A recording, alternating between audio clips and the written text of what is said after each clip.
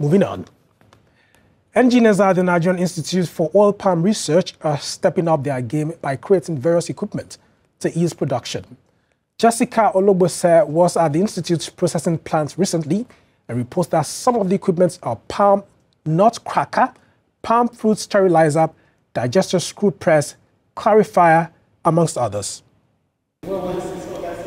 This division of the Nigerian Institute for Oil Palm Research, NIFOR, deals with equipment not only for the institute, but for oil palm farmers and small-scale palm oil processors.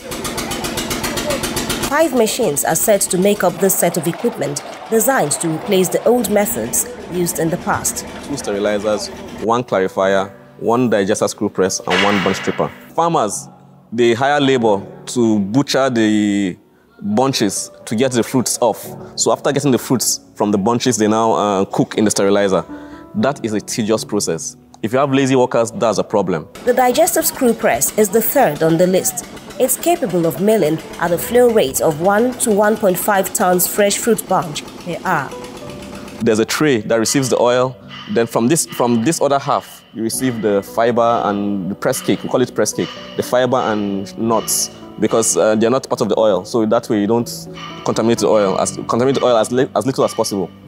So it would be keen to say that the digester screw press was locally designed and manufactured in Nigeria, in NIFOR as a matter of fact, here in NIFOR.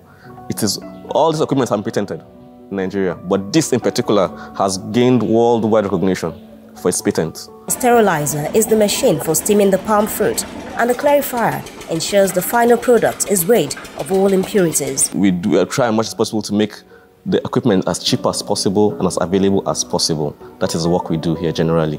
And then after we make the equipment, we test them. So we test it and see what the problems that our farmers will envisage. Sometimes we foresee the problems and solve. Sometimes they bring the problems to us and then we try to solve. So it's both research and production. The experts in the institute are confident that the available products and continuous research they engage in for improved production make it easier for interested investors to source milling equipment right here in Nigeria and encourage increase in palm oil production in the country.